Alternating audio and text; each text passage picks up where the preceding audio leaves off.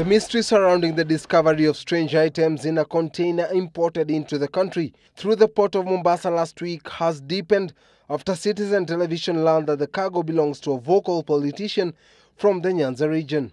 A senior police officer leading the investigation said the politician, who once served as an assistant minister in the last regime, has been summoned to explain the purpose of importing the items.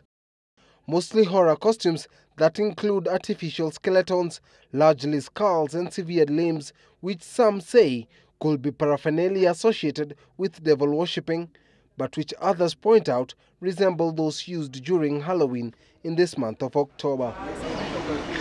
Kenya Revenue Authority Commissioner of Customs Beatrice Memo said the agent who cleared the consignment has gone underground after KRA established that items listed in verification documents were not corresponding with what was found in the container.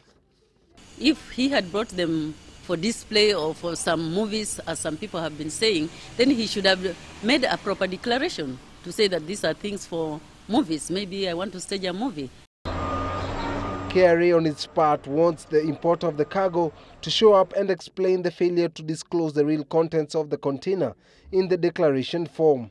The discovery of the consignment caused jitters among locals who felt that the cargo was indicative of possible satanic worship in the country.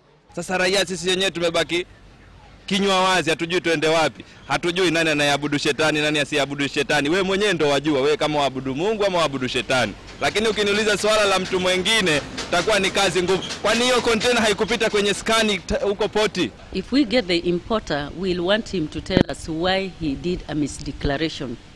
Because the documents that were prepared indicated that these were household goods, they were electronics, they were fridges, and when we opened the container, at the door of the container was a sofa set. But as we moved further inside, we found cartons.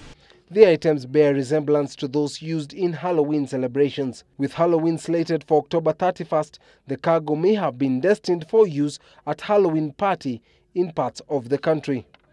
Wang'ombe, Sunday Live.